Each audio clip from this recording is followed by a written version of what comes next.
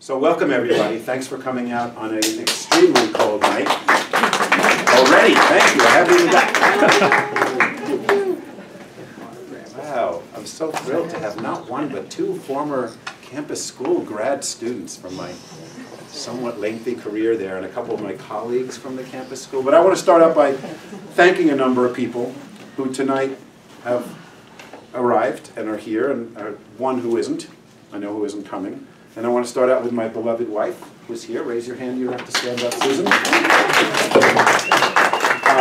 Who gave me tremendous support during the whole process of writing this book. And then several friends, including John Berkowitz, who's here, and Kenny Hahn, who's not, and Steve Trudell, who's coming, who read excerpts of the many, many letters I poured over to decide which to include in the new book, as well as someone who could not join us tonight, and that is the outstanding author's friend, book publisher, Steve Strymer. Steve Strymer is really the man that made both these books possible. Not only did he embrace both books in terms of their concepts and their mission, the missions I'll tell you about, but he, in addition to that, did an incredible job designing, laying out the books, and especially both covers. And you'll get a chance to look at them more closely, but I'm so indebted to him for the incredible work he's done, the priceless contributions he's made to getting these books into the world. And there's at least one other author here tonight whose work has been put out by Steve Strymer and a couple of other people who are writers of books. Paul Richmond, who has his own publishing company, Human Error Publishing, who's published John Berkowitz, who's sitting back there. So we're surrounded by writing talent in this room. Also, I was going to make sure that Neville, who's sitting right behind you, Neville's already spotted two people and now a third writer who's been to my class to deliver talks to the students. We have Paul Richmond, Richard Anderson, and Marie Frank, all of whom poets and writers came to speak at the campus school. So thank you for coming and supporting me too. So as the author of the month, round of applause for those other authors. As the author of the month at the Senior Center, I want to thank the Senior Center and Carol Bevan Bogart, who wrote the wonderful article that appeared in the Chronicle. And it's a true honor to be the author of the month here. And I'm going to do something I've not done before. Call to Serve came out in 2011, and I've probably given 40 talks about it in high schools and college campuses and community centers. And I've only talked about that book. And tonight I'm going to be doing double duty, because I really want to talk about Call to Serve for reasons I'll tell you about in a minute, but I also want to introduce to the world Photographed Letters on Wings, the other book. I want to also mention that Call to Serve, which came out 2011, was followed not that long after by being picked up by a playwright, Peter Snowd, who chose to dramatize 10 of the 60, soon 3 stories. I'm adding one more, and I might say something about that tonight. Originally in this book there are there are 32 of the 62 interviews I did. He chose 10, turned them into the play called The Draft, which had its premiere in 2015 and was in Boston for 11 performances, and then made some rounds in Western New England, Westfield State, Trinity College, and the Academy of Music, and was chosen as the best ensemble cast that year in Boston because they did such a beautiful job portraying the people in it. So let me get started with Call to Serve. To me, it feels more urgent now than ever in the wake of Ken Burns' Lynn Novick's documentary, The Vietnam War, to talk about this book and this war.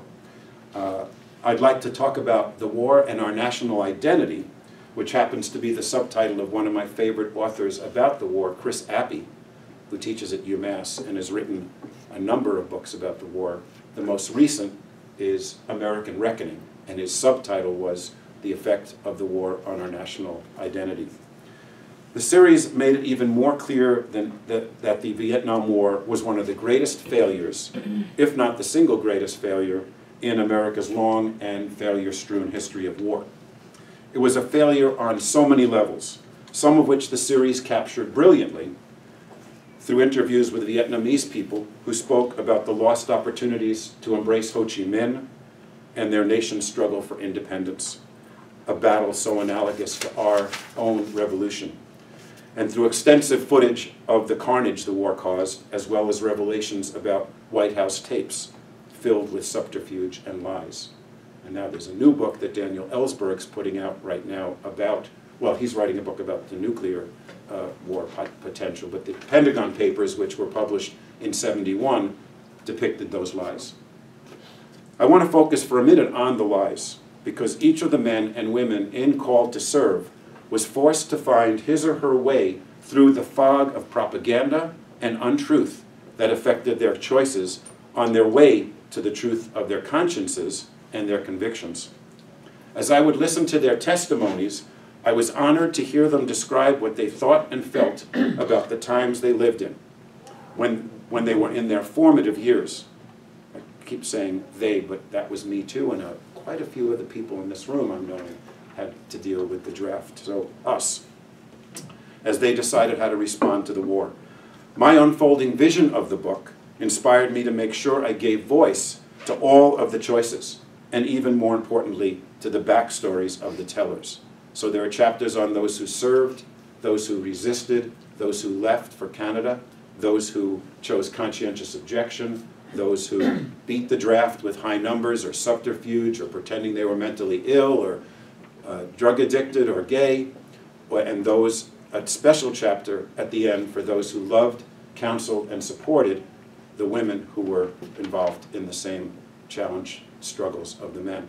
2 women who went to Canada, 1 woman, Frances Crowe, our local hero, who started a draft counseling center in her basement, a woman who was a nurse, Penny Rock.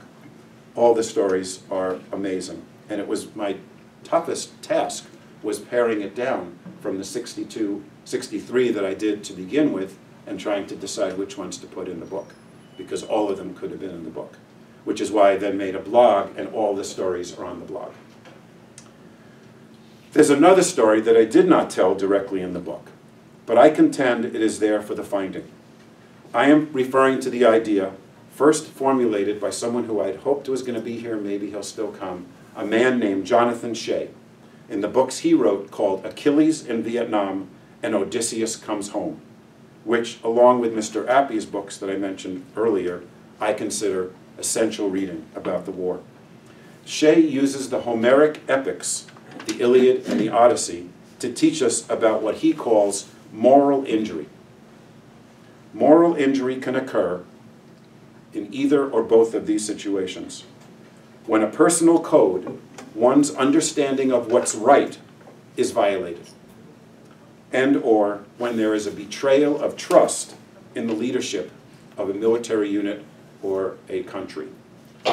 I believe that the lies we were told, and which so many Americans wanted to believe, have morally injured all of us to varying degrees who were alive during that time.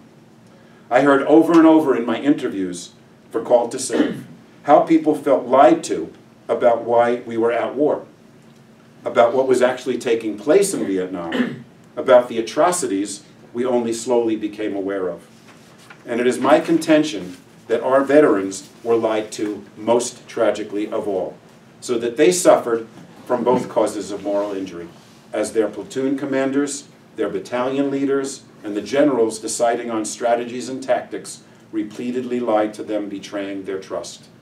And if you watch the Ken Burns, Lynn Novick documentary, you will also heard the President of the United States, first Lyndon Johnson and then Richard Nixon, in the tapes that were recorded in the Oval Office, lying to people about what happened, what was happening, what the strategies were, what the consequences were. Everything to do with the war was fabricated and lied to about what was really going on. And the tapes tell the story so that there's no arguing about what happened. What does it take to recover from moral injury, let alone what I choose to call PTS, since I do not believe it is a disorder? Oh, perfect timing. That's Jonathan Shea. I just finished talking about you. Round of applause for Jonathan Shea. And Jonathan, the line I was saying when you walked in is, what does it take to recover from moral injury, let alone what I choose to call PTS, since I do not believe it is a disorder, but rather the only possible response to the unbearable stimuli of war. Post-traumatic stress, not disorder. For those of us who lived through the war, to recover from moral injury requires realizing what has happened to us and acknowledging the impact it has had on our lives. For veterans, it is about having opportunities, as Jonathan made possible in his work at the VA in Boston, and as occurs at our local VA, to tell their stories and to be granted forgiveness and acceptance both by themselves and by those who love them. Along with the millions on both sides who died, veterans were the ultimate victims of this war, and they deserve our appreciation for all they sacrificed and suffered, and our recognition of their ongoing struggles that befell so many when they tried to come fully home. I strongly believe the same needs to happen for the veterans of the wars in Iraq and Afghanistan, where lies were also the foundation of war. Until and unless the veterans of those wars get to tell their stories and find support and compassion from the listeners, they too will continue to suffer from moral injury, which causes so much emotional and psychological pain and suffering. So I'd like to read a few excerpts from Called to Serve now that will reveal some of what I'm talking about. The first one is from the man to whom I dedicated the book, an extraordinary man who was a leader in the veteran community named George Williams, who very tragically passed away right before the book was published. So I dedicated the book to him. In fact, to the memory of George Williams, crusader for justice, artist, writer, humanitarian, and a veteran for peace, who died in September 2010. He wholeheartedly supported this work. At one point, I was approached by a filmmaker to make a film of the work, and George was the first person we filmed. We went a certain amount of the distance to doing it, and then my filmmaker really badly hurt his back. So that didn't happen, but there is a film now of the play. And then I also dedicated it to all who gave so freely of their time, energy, and memory to promote the long overdue healing that still needs to occur almost 40 years after the end of the Vietnam War. So this was a snippet from George Williams's testimony. Fear was always a common denominator, no matter where you were, no matter what you were doing. Even when we were back at base camp, we weren't safe. We had been mortared there a couple of times, and one time somebody got blown up by a mortar round. That kept the fear with you.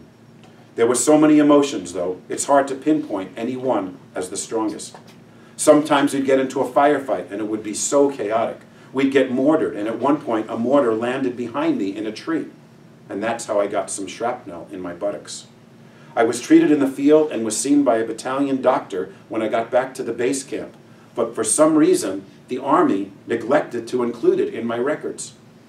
To this day, I'm still trying to get my Purple Heart. The Army says I have to find the medic who treated me. Because even though the battalion doctor treated me, the battalion doctor says he doesn't know how I got the wound.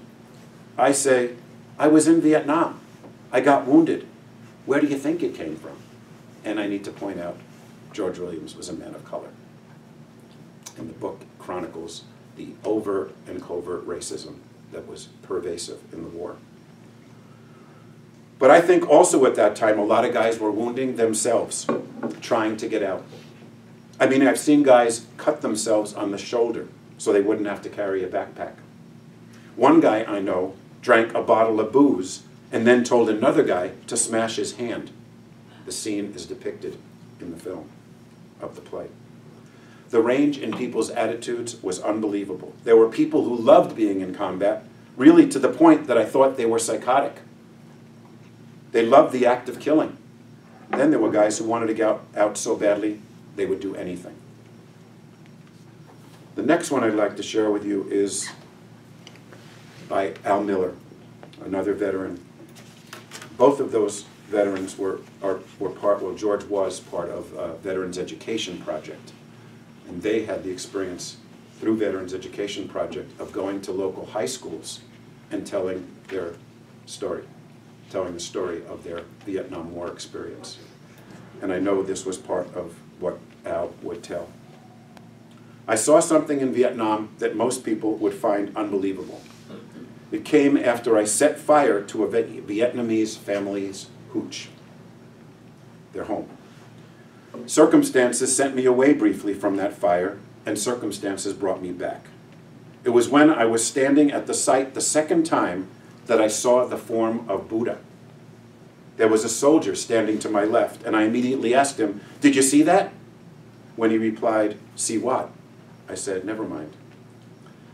What I found at the site of the burnt home of this Vietnamese family, one of whom I had just killed, was this little water course they had set up. There was this station where the water was collected, and there in the jungle were vegetable plants growing around it. I went down this mountain to an abandoned aqueduct, and it was incredibly beautiful. I had just tried to justify my killing this man, and it didn't work. I had tried calling him a gook and a communist, and all that just evaporated because it became so obvious to me in his death how human he was. I couldn't have imagined him being in the jungle and the way he lived before I saw what he had done. We destroyed the jungle, and he could live in it. So who was living in the creation of the Creator and who was not? There were photographs in his breast pocket of his family, his mother and his brother and his extended family. His mother had this great look of concern on her face. I knew that fear. She'll never know where he's buried or what happened to him. All of a sudden, all of the projection about enemy is going away. Now you're the enemy. In fact, you're the non-Christian because everything you're doing is against the creation. He was my brother, and I was assigned to kill him. In a way, that act of taking his life is a very intimate act, and there is no room to run from it. I should say, full disclosure, Al is a poet. He is an incredible person of expressing feelings and emotions, and he has delved deeply into the war and written about it. And this was an incredible gift to receive this. He had to go into a monotone voice because he did not want to experience the emotions all over again. But this was one of many amazing experiences to receive. So this one is from someone who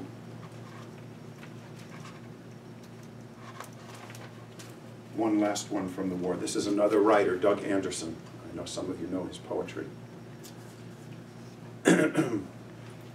I had already decided very early in my experience in Vietnam that this war was a bunch of bullshit. I realized a big wrong was going on, and I was not that smart in those days, but I knew I had to keep this to myself. We had 2 lieutenants, and the second lieutenant was someone I thought I could talk to. I had had enough with watching them brutalize Vietnamese civilians. So I just went to the guy and I told him what I thought and felt, and he said, "Yeah, I know, but you got to watch your back over here." I remember one time I talked to my lieutenant commander, who was actually a rather remarkable guy. He was a very decent human being. And he said, "You know, all these people ever wanted was their independence." He was intensely religious, and he was a school teacher, a very good man in a traditional, wholesome sense. For him to say this showed much about him and his level of sensitivity to the people he was supposed to be protecting, but so often were the victims. He had pictures of all of his men. He remembered all of our names. He remembered who got killed, and he had stories to tell about all of them. You could tell that there was deep, deep grief in this man. And I have to say there was deep, deep grief in almost everybody I spoke to, no matter what their experience was. Because the stuff that happened to them, as intense as it was happening when they were 18, 19, 20, 21 years old. And that's too young to have to, there's never a good time. This is a conscientious objector, someone who lives in the valley. I should have mentioned that almost everybody lived in the valley because I had a budget that was less than a shoestring. So I got referrals from word of mouth and from Veterans Education Project and friends. And this is Peter Jessup. He applied for conscientious objector status. And this is when he had to go for an appeal because he was turned down. For my appeal, I stood in front of my draft board. I don't remember the faces. I remember them all being white, and I remember them being men and suited. I had a guy I knew with me, the minister in the church I grew up in. I didn't know him well, but I had a long discussion with him. He agreed to accompany me to the appeal. I think you could take one person there with you. I was nervous about how I was going to do. I hadn't done a lot of prep work with anybody, but I reread everything I'd written. There were two things that struck me about this experience. One was that conscientious objector status is for those who know how to read and write well. I was really aware of that. Writing the essay was like writing a thesis. How do you explain your beliefs? The other was this sense that it didn't matter what they decided. There was a certain amount of strength in that for me. They asked me lots of questions. There was one similar to the, "What if your sister is being raped?" question. In the end, I remember saying, basically, it doesn't matter what you do here today. I don't intend to serve in the military. I remember adding, I don't mean that as a threat. I don't mean that necessarily to influence your decision. I just mean to tell you that I have no intention of being inducted into the armed forces, so I appreciate your time here today. I remember trying to be relatively straightforward and not expressing anger, which I certainly could have tapped into. I simply said that I had chosen this path, and if they didn't experience the sincerity in my voice, then that's their decision. I remember leaving there thinking, okay, that piece is done now. I can stop worrying about that piece and start looking for the next one. I also applied for conscientious objector status, but I was very privileged, which was true about a lot of the people who got out. I had doctor's letters, because my parents supported my efforts, from a person about my calcium deposits on my feet and my curved spine, minimal curved spine, and allergies. But I had a letter from a school counselor at Trinity where I was in school. And I got drafted even before I graduated. My 2S deferment protected me up until that letter came. And I went for my physical in Newark, New Jersey, and everybody in the room beside me was a man of color. And I walked in, I passed every one of the tests, but my letter got me an interview with the Army shrink. And he only asked me 2 questions. And I can tell you those questions now because both of you have graduated and there's nothing, and I'm not teaching there anymore. But when I first told the questions, and they interviewed me for the Gazette about it, and it was 40 years later, I said, don't publish it. Because the questions were, have you ever smoked marijuana? And have you ever had a suicidal fantasy? And I said yes to both. And that was the end of the interview. And he scribbled something on a piece of paper, and it said 1Y, drug abuse. Can you see now why I was thinking, you know, we took a whole unit on drug education. And I walked out of that office into that waiting room and saw all these black men, one of whom was going in my place. That's moral injury too, I think. All those different ways in which we were deceived. So the next one is, we're going to move to the other book soon. This is from the nurse Penny Rock. She's an extraordinary woman. She's written her own book called They Called Me Lieutenant Angel. It was made into a one-woman play. You're familiar with it? And that play was performed in Springfield at the Armory there. And she was in attendance. And I was so moved by it. And then they announced her, and she stood up, and I walked right up to her. And I said, can I interview you because you were unbelievable? And she and Lola came with me. It's the only interview that I did with another person until Peter Snowed, the playwright. And I needed to talk about it. We needed to talk about it for hours on a hike after because it had been so unbelievably intense. So she is just a snippet of an amazing interview. There was a man who was Viet Cong working on our ward. These people were trying to survive, so they take money wherever they could get it. Working on the ward or in our quarters during the daytime. They were mama-sans and papa-sans, some of whom did the washing, ironing, and cleaning. They'd clean bedpans and sweep the floor. Early on, this one papa-san came up to me and said, I go now, lady. I want you to know, I no kill you tonight. I looked at him, trying to make sense of his words, and I said, thank you. He said, you good lady, you good people. You do good things, my people. I want you to know, I no kill you. I don't know my friends, but I no kill you.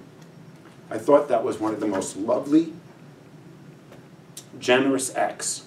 He was a man who, according to my country, was my enemy, but according to his country, was a hero.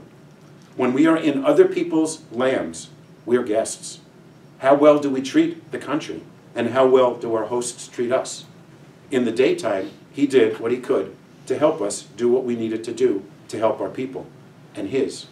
to the extent that we treated locals. His view was that what we did was good, but at night he belonged to the people of his land. That's another story.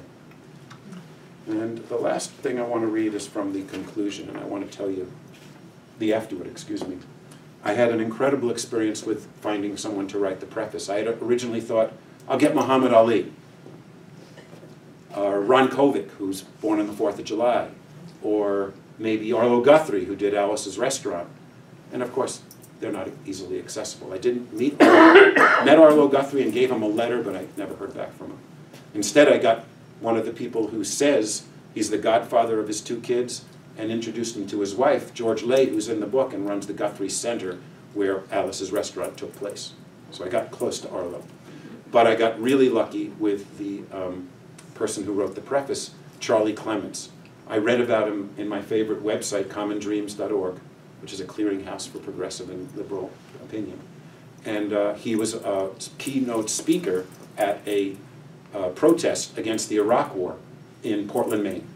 And they wrote about the protest and did a profile of Charlie, and I found out that Charlie was an Air Force fighter pilot in the war.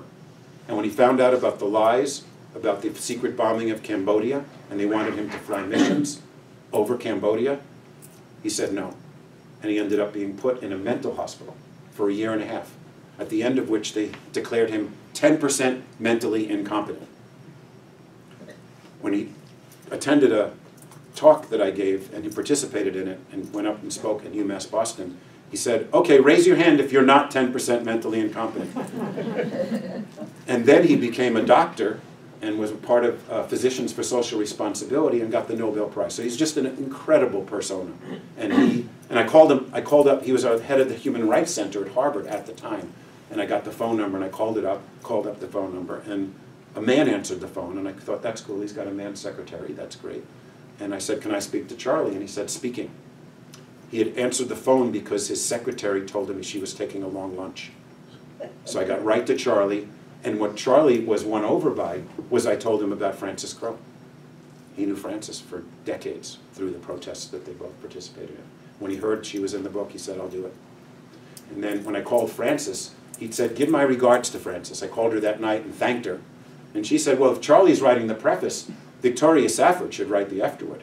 And she was our Unitarian minister here for 10 years, and I loved every word that emanated from her voice. She was is an incredibly eloquent person, and she agreed, and this is how the book ends. The stories in this book are beautiful, however hard. In sharing them so generously, the men and women represented here help shape, quote, the beloved community, unquote, stretching backward in time and also reaching forward. When Martin Luther King used that phrase through the years of the great movement for civil rights that ran concurrent with the catastrophe in Vietnam, he was referring not to a utopian ideal sometime in the future, not to a distant, gauzy goal of peace and justice, but to a way of being right now, an orientation of the human heart. It is the goal toward which we walk, and it is the way we walk, with every step. It is a daily practice, a spiritual politics, which requires honesty, humility, courage, self-respect, and mutual respect. It demands the hard discipline of speaking one's truth and granting gracious hospitality to the truth of other people. Beloved community requires all of this, and also unrelenting hope that we can learn from the past and walk together toward that future in which, at long last, we will study war no more. That's how the book ends, and I feel very, very grateful for Victoria's incredible contribution.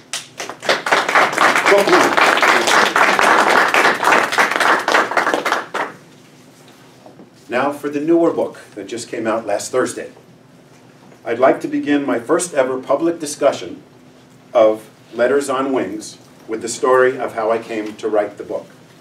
And maybe now I'll say, because this is John Berkowitz's wonderful idea as my salesperson, if anybody has to leave before I'm done, everything on that table costs $20. I mean, not all together, each item. So, yeah, it gives me an opportunity to acknowledge the enormous contribution of the man whose name joins mine on the cover. So this says, by Tom Weiner, with Bill Streeter, quite a few of you I know are familiar with who Bill Streeter was.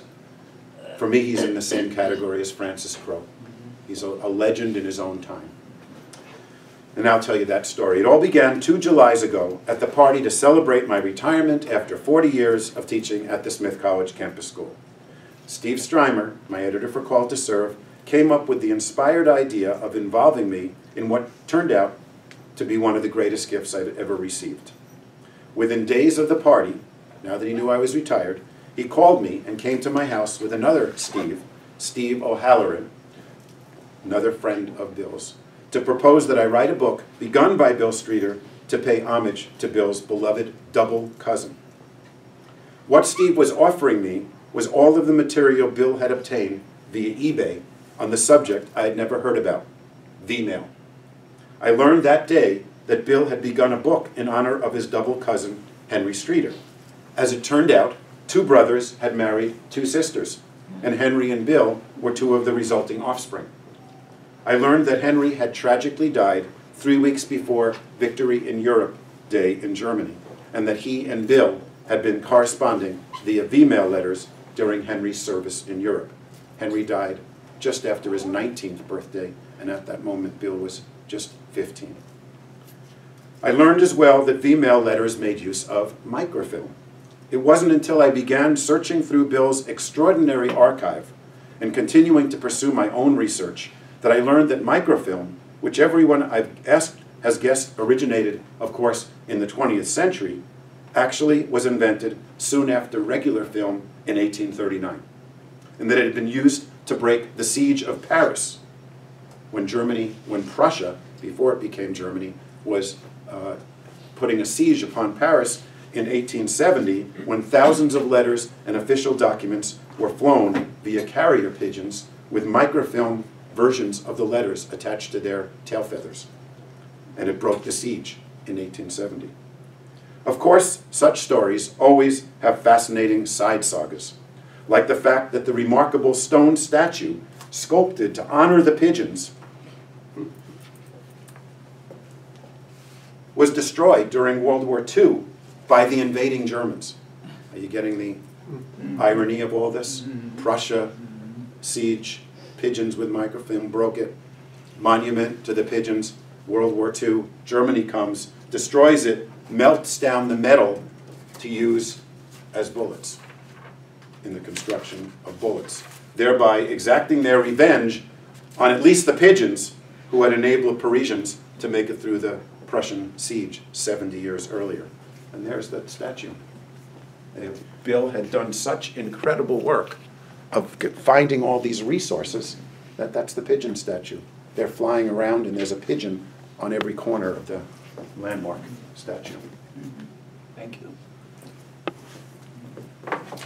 But the science of microfilm, which included many characters worthy of their own books, scientists and entrepreneurs and finaglers, and microfilm in the early days was used for pornography, as well as the fascinating tale of its first use by England in 1941 in what they called airgraph, and then adopted by the US in 42 as Victory Mail, first written with a V and the letters in Morse code for V, mail, and then they took those out and just called it V-mail.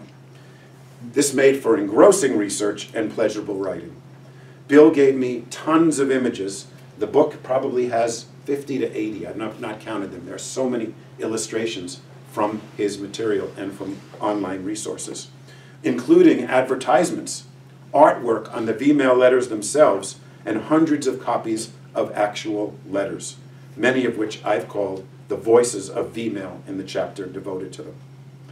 But far and away, the biggest gift of all was Bill himself. His devotion to this project, his excitement when he knew I would be working on it, and his delight in contributing to the book by writing and then allowing us, not us, John Riley, to film him saying the words that he'd written for the preface. I'm still wanting to persuade Steve Strymer to let us have a DVD of Bill at the back of the book doing the preface. He became a beloved friend in the 5 months we knew each other, and it was a most satisfying moment when I was able to present him with a final draft of the book weeks before his incredibly untimely death last January. He was so pleased that at last Henry Streeter, his beloved double cousin, was being honored. Of course, with Bill's death, I was able to make a double dedication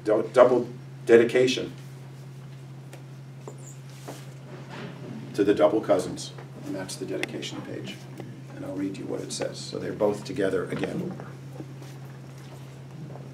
And it says, dedicated to the memory of Henry Streeter, who fought for his country in World War II and gave his life before he reached 19 years of age. It was short of his 19. And then dedicated to the memory of Bill Streeter, beloved cousin and Henry's female correspondent, who died at age 86 in 2017 after living an extraordinarily full life. And then at the end it says, Bill inspired this book and was dedicated to its completion. As for additional rewards that this project afforded, I found the process by which the letters were microfilmed and later enlarged to be fascinating, to be sure. Chicago, San Francisco, and New York were the places where people writing V-mail letters sent the letter.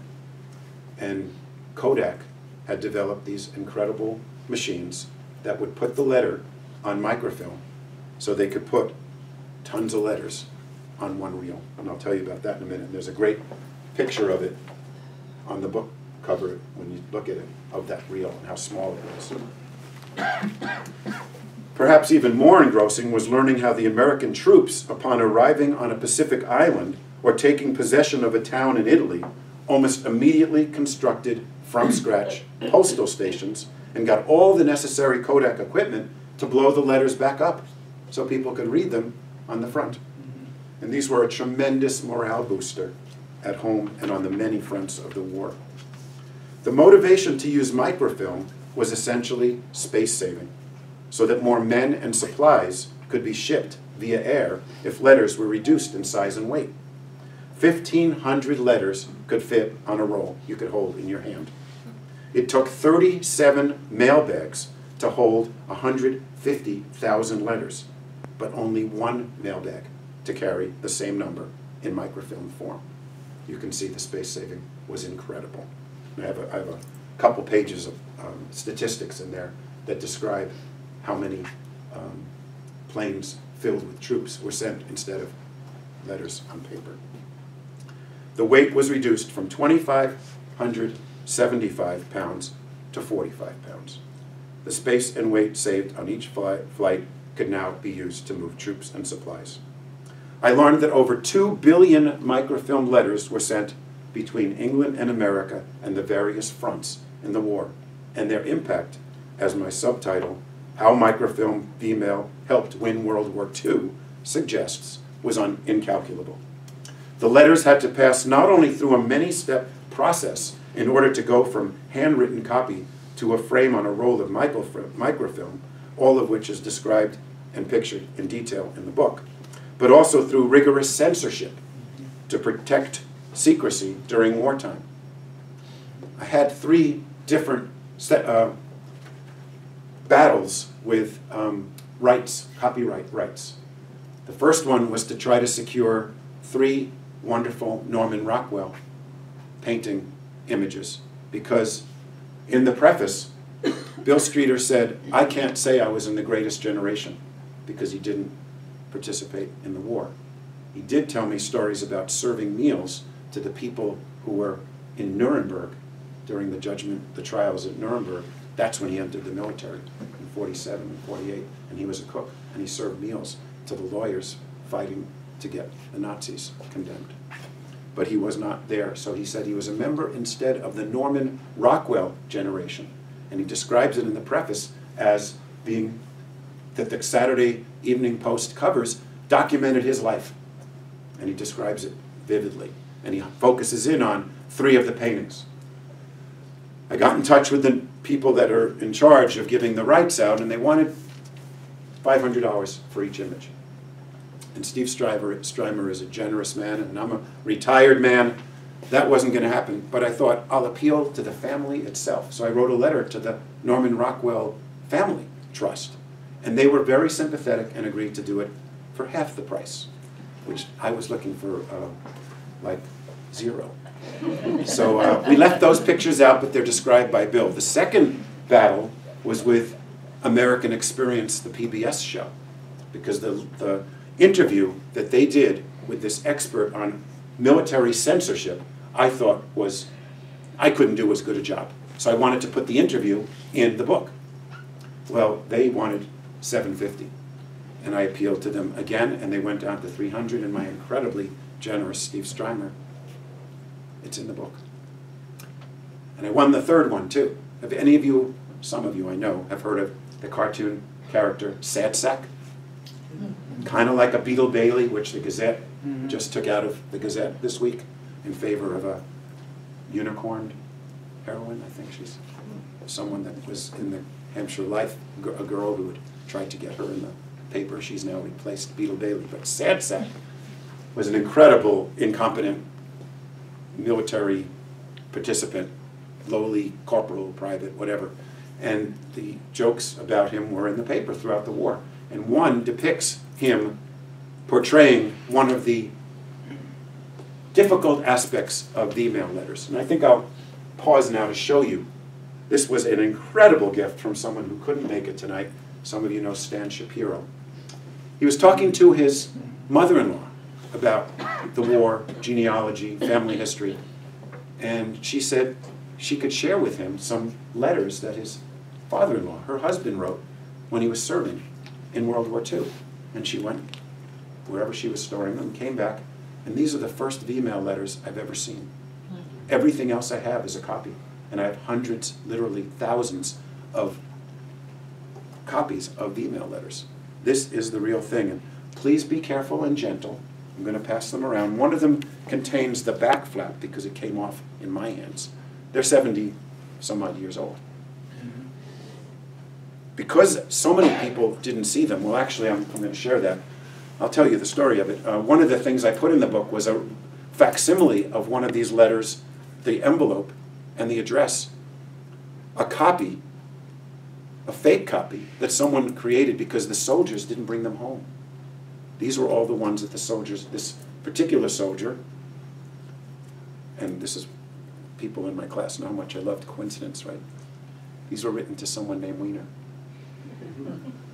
Spelled wrong, I mean spelled differently, and also someone who lived in Teaneck, which is where I grew up. Just bizarre, but please be careful with him. You can open him up.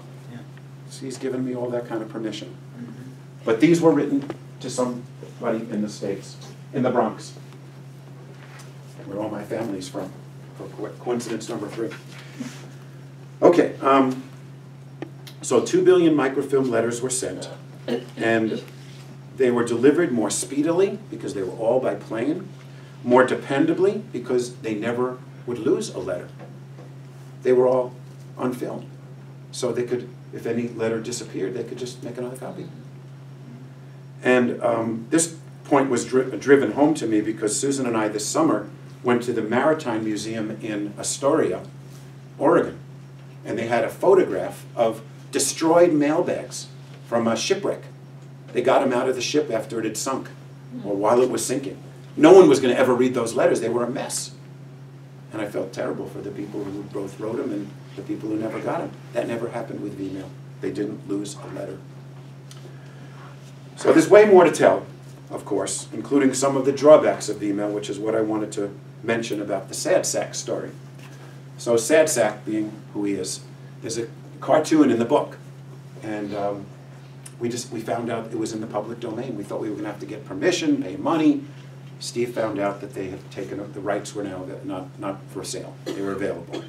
And the cartoon in the book depicts Sad Sack wanting to read a email letter. And this shows one of the criticisms. And you'll see it when you look at them. They're small. When they blew them up, they were only about this big. And he shows, the cartoon shows him reading the letter, as some of us of later years might choose to do with a magnifying glass. Probably already anticipating what might happen, given it was Sad Sack. One frame shows him reading the letter, and another frame, and then all of a sudden, since he's reading with the sun back here, the letter bursts into flames. So that would be one of the only ways a email letter wouldn't get to its recipient. And it was obviously a comedic joke. So I'm going to leave you with curiosity as I had and fascination hopefully generated by what I've said to look at the book and consider taking it home with you to find out way too much about V-mail, or more than you never ever knew before. I do want to share just a couple little things and then we'll end with some Q&A. This is Bill. This is from the preface. On April 18th, the dreaded knock on the door came. 2 U.S. military men had come to tell the family that Henry had been killed in action. Soon after, the V-mails started to be returned. So the family had written them V-mails, but Henry wasn't alive anymore. With return to sender written on the envelope, followed by the words, deceased. It is more than 70 years later, and you ask me, can you still love? Are you still patriotic? The answer is yes. You ask, do you still hate? In my imagination, I see Henry lying in the cold spring mud in the mountains of Germany with the last drop of blood draining from a bullet hole in his chest. If only we could ask him if he still hates, or if we could ask the corpses at the concentration camp if they still hate. The one thing that we know, we must never forget. And that's another aspect of what this book is trying to do. Keep in our memories that war, what it took, and one of the ways morale was sustained. Another brief part I wanted to share with you. This is the story of that envelope that they couldn't reproduce. A window displayed the address of the recipient, as you're seeing, and no additional postal markings were affixed, except in rare instances. An exceptional website I present is in here. And in that website, the person who created it said, actually, I had to fake the image below. Actual examples of V-mail as received by military personnel in the field are quite rare. First, keeping personal material like this was discouraged. And second, it just wasn't practical. The opposite was true, as you're now seeing, for the V-mail letters sent back home. There were neither security nor space constraints in homes and apartments, so wives, children, and parents saved V-mail, the only tangible connection with their beloved soldiers in the field. Over the course of the war, V-mail units were sent to all theaters where soldiers faced combat or were stationed. In the Pacific, V-mail machine operators island hopped with the combat troops who, quote, painstakingly pushed the Japanese out of the South Seas. And then I described some of the stations and how they were constructed. So I'm going to stop there because I want to give people a chance to respond, give me your questions, whatever you'd like to share with me. And also, thank you all for coming and for being so attentive to the stories of the two books. Thank you for sharing. My pleasure. Tom, do you mention in the book anything about the records that were sent back from? Literal records? You mean like Records. that people could listen to? No. Yes. I know they were, and I Yeah. saw it in my research. I'd see pictures of people I listening. had And it happened in the some, Vietnam War movie too. They showed someone listening to a record. Okay. But you had that experience. Yeah. Yeah, my Your father. uncle sent back records, and I had them until recently, and then I sent them to his wife, my aunt. They probably were, I'm guessing, since it was before the invention of 45s and LPs, 78 records, which would have been cool if you still had them, because you might. Oh, well, I just mean the speed they would have gone. Oh, yeah. Because they hadn't invented Yeah. the others. Stephen would have loved that, to Yeah. listen to those. I'm sure they're out there somewhere. Any other questions or comments or reflections or ideas? I'd be interested, what did that sound like to you to hear about something you never heard about before with email? Any responses to the whole idea of something significant that, in the beginning I write about, this is funny. When I started writing the book, this is what people would say to me. When I would tell friends and acquaintances about the book I've been working on, I'd hear, email? A book about email? Everyone knows about email. Why waste your time on a book about such a well-known part of the culture? No, I said V-mail. What the heck is that? That the word sounds so much like our widespread email only adds to the misconceptions that surround it.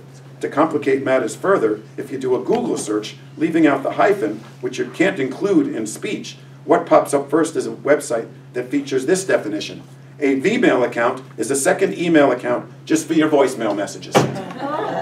So I had to get rid of that idea and move into a whole nother ballgame. Any other ideas or questions? Having been puffed up before my arrival, if I can just beg a few minutes of airtime. Do it. I apparently coined the resonant phrase moral injury, at least in the mental health world. How many people who are professionally involved with mental health are here? I'm not surprised that it's more than myself. If I can just give you a brief thumbnail of this resonant term, moral injury, and its travels. There are two flavors out there circulating. One is the flavor that I introduced. I discover it in my old computer hard drives in the handouts at the Marine Corps Amphibious Warfare School at Quantico in the mid to late 90s. And my use of the term comes straight out of Homer's Iliad, and that is that it is a betrayal of what's right. And that's what's right is something that every single culture possesses. They may collide and disagree as to what's right, but every culture contains such a betrayal of what's right. Number one, by someone with legitimate authority, and every culture has some version of that, whether it's just within families or clans or what have you. And then the third element is in a high-stakes situation. Now, of course, in war, we witness situations where the stakes are horrendous and mortal. And so, 1, 2, 3, a betrayal of what's right by someone with legitimate authority in a high-stakes situation. And many of the awful situations in war are not quite that way, and there is really an important place for the second definition, which is out there circulating. And that poignantly is something that every mental health professional who ever deals with military veterans knows well. And that is the same 1, 2, 3 structure. A betrayal of what's right, that's the same, but I did it. I did it. This man in Vietnam who could fully grasp the humanity of the Vietnamese family whose life had been eradicated by their action. I did it. 3, the same, in a high-stakes situation. Now, both forms are awful and promote both substance abuse and suicide and sometimes criminality. And the fundamental thing is we have to end this hideous human practice of war, period. And that would eliminate a big chunk of all this. But the two meanings still have resonance and importance in anywhere that human beings are. And the slogan that the little outpatient program that I was the psychiatrist for in Boston for 20 years at the VA there, the slogan that we arrived at is that recovery happens only in community. And I believe that that is unquestionably true. This is sort of bad news for the traditional mental health model that says that treatment for anything bad in the mental health area happens in a small room with the door closed and one mental health professional and one patient. But and that kind of work has great value and certainly has its place. But for moral injury, I firmly believe that recovery requires community, period, full stop. So end of sermon, end of lecture, end of whatever. Thank you for offering that. We have someone have a hand up. Yeah. Oh no, he's just No, thanking you for I that. believe what you're saying is very true. Thank Anyone else have anything to offer? Well, I just wanted to comment, when I was reading the Thank you, piece Jonathan. from Frances Crowe, I was thinking, here's a woman, she's a mother, you know, sort of, you know, in the 60s, and she begins to have this incredible sense that she needs to take on this role of educating these young men about conscientious objection. And I thought, where did she get, you know, this inspiration? And then, like you said, turned her basement and invited more and more and counseled, you know, multitudes about this. Over 1,000 men. Wow. You know, when they say one person can really change, you know, things, it was amazing. And because I've only known her, you know, say in the past 20 years and the things that she's done. So reading that chapter it was really incredible, and also made me feel what other kinds of things could I be doing, you know, in community right now. She is an inspiration on so many God. levels. She began as a protester against nuclear weapons, and she's been cited. The last couple articles have written about the Ira Helfand going to get the Nobel Prize in Oslo. He cites Frances as being the originator of this protest that inspired him. I just brought her, she's 98, and she's been one of the major promoters of Call to Serve. She's been with me to maybe 8 or 10 readings. We can be sitting in a room in the old Frances Crowe community room at where MEF is in the Woodstar.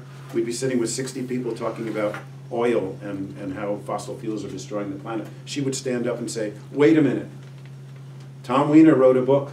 You all need to read it. She was incredible. But I just brought her to the Paulo Freire Social Justice High School a month ago in Holyoke, and she spoke to 340 Hispanic, Latina kids, and they were totally blown away. They gave her a huge standing ovation. They all had to have their pictures taken with her. One of their questions to her was, you're 98 years old and you've been doing this for 70 years. Do you have any regrets? Instantly, I have no regrets. And she doesn't. And if you want to find out, when you were asking, how did she come to think that way and do that? She's got her own book now. Oh. She's got a book called Finding My Radical Soul. Not surprising title. That goes back into her childhood And you can, just like I tried to do with Call to Serve, get the backstories, that gives you the Frances Crowe backstory, and a lot of stuff makes sense. How she became where she is, force of nature that she is at 98. My favorite quote of hers is someone asked her, how many times have you been arrested? And her answer is not enough. Yeah, one of my other quotes, and this is a good one for the day after, thank goodness Doug Jones won last night. Little glimmer of hope, but she says when people ask her, you know, I mean, look how bad things are, Trumpism and everything, and she'll say, they used to think that slavery would never end, look what happened. They used to think women would never get the right to vote. They used to think we couldn't stop a war. She'll just give, you know, a number. She'll say, look to the future, it's not over. She's an inspiration. Anyone else? Questions, comments? I'm a little curious about whether there was any, oh gosh, I just lost the word, any tampering with the mail in terms of things that the U.S. Service didn't want to get reported to the citizens at home? Absolutely, absolutely. Every letter was read. They had thousands of people. I got pictures in the book of people reading the letters. So no, they were censored. And there's a section in there where I have a letter where the stuff's X'd out. You can't read it. I think I remember a story, although my father was over there during the occupation period, that some of the letters came back kind of cut up. Well, that's what I'm saying. This is there's holes in this, Right. or X'd out. Did you see it in the? Oh, I thought someone might have seen it. I didn't think to mark the page of I've that, seen but the real it's there you go. You've seen the real thing. Well, you know what I'm talking about then. Yes, But they would take the letter and they had like 40 things you couldn't put in. Obviously things like where your location and what the plans were, any of that kind of stuff was obvious. But they had a lot of other things they didn't want anybody to put Are in you there. talking about both, in both directions, or? No, well, mostly the censoring was mostly from the front to the states, because they're the things that the soldiers could conceivably reveal. So, And they weren't supposed to say where they were, but there's a couple funny things about people putting drawings on the letters and saying something like, you know, Merry Christmas, and they'd have a picture of a palm tree. You know, something else that would reveal where they were stationed, and then that wouldn't get censored. So they had some ways around some of it. Kathy? Well, I was curious how it worked. Did you fill out a little paper that size, and then it gets microfilmed? Oh, you're talking about the actual process. Yeah, Yeah, what's there the were, process? so there's a blank in here. Okay. You'll see the picture of the blank. The blank is that size. Okay. Then it would get filmed, then it would get shipped, then it would get blown up So you to brought that. it somewhere to get filmed? New York filled, the 3 places, there only were 3. There were hundreds of post And you sent offices. them in. New York, Philadelphia, San Francisco, and Chicago. you mailed them to You mailed them to those places. 3 post offices as V-mail letters. No other place would have the equipment to process it. But on the front, every time they won back a place, they immediately put a station so they could do the V-mail to any place the soldiers were. Because they had Those to. went directly to the homes of the people that they were writing to. They didn't have to go to a. Oh, no, they also, same process went both ways. Everything was in New York, San Francisco, and Chicago for both ways, both routes. It's Do amazing. you know Oh. do you know if it was done in other places, in other countries? I only know of England and America doing it, but the troops received the mail in France when France was liberated. They set up email stations for American and English people to get letters. But as far as I know, and the research I think would have told me, only those 2 countries used email in that war. And all of you know, which I didn't say anything about, microfilm has fallen by the wayside. We have much more technologically advanced, one can make the case. Raise your hand if you ever used microfilm in a library doing research. Neville, notice, this is the way people used to do research. Neville, we'd go into a booth and there'd be a machine and we'd put the microfilm in for the newspaper we were studying and we'd put it on the screen and we'd turn and see. Yeah, oh my goodness, now all you gotta use is 1 or 2 fingers and This is an older group. I noticed. I was just thinking about what Jonathan said about the moral injury, and thinking that these letters, which seem, I imagine that most of them were to family members, cousins, parents, whatever, dear And you'd folks, see that in the you know, voice it of the says in voices. letter, that in some ways, perhaps that helped these very isolated kids who were way off, immersed in violence, doing violence, seeing violence, and being able to communicate back home to those relationships that were stable and solid for them. It can't have been healing, but it must have been in some ways a sort of a survival thing for them emotionally, and that the fact that the military actually supported it to this extent is kind of extraordinary. Not just the military, all these companies, there's a whole chapter on the advertising. Liquor companies made V-mail posters. Everybody got on board. The Red Cross sent, because there's a couple of great quotes here reminding of receiving a letter was like a 5-minute furlough. Yeah. And they talked about how, Eisenhower talked about how when they got their V-mail letter, they were fortified and they were better soldiers. Because Yeah. they felt better about being in the situation they were, because they felt invigorated by receiving The that sense letter. of connection with family, yeah. Anyway, So, and spoken like a true therapist though as well. Yeah. Family is the thing. I'm thinking, you're talking about community, I'm thinking family is the intense microcosm of community. And Well, and that inspired it. It was a double cousin. It was Bill Yeah, saying, yeah. I love this man so much, and he was a brother to me, and I lost him in this war, and I want to commemorate him and honor It's him. really And that's, beautiful, yeah. it was 1944, so how many years of Bill Yeah. carrying that for him? Bill started writing the book in 2004, Yeah. and then that was 70 years. but there Or 60 were, years, sorry. but there were regular letters. Absolutely. Too. Absolutely, yeah. As I said, this was a war tactic. This was space saving. They wanted to be able to send as many troops, supplies, medical supplies, and this cleared up space and planes. But it wasn't all about clearing up space. It was also, and weight and all that, it was really about connection. No, I'm talking about the military strategy part. Yeah. But you could say that it was also a military strategy to get these men These to kids, feel better yeah, about yeah, their yeah. loved ones. But they could have still got the regular letters. So that was the part that made it a little bit different. Sorry you missed the stories, but I can give you the script and you'll get it all. This is another one of my, Neville is the twin brother of Emery, and I wanted to honor their father, Dari, who came from Switzerland to my talk tonight. That's a first for me. I've never had anybody as far away as probably Agawam, Switzerland. And Emery and Neville are twins, and Emery was in my class with Julia. Julia was here, and Neville was in the other 6th grade. And they got to experience several of these poets are here. Anything else? Anything that struck you?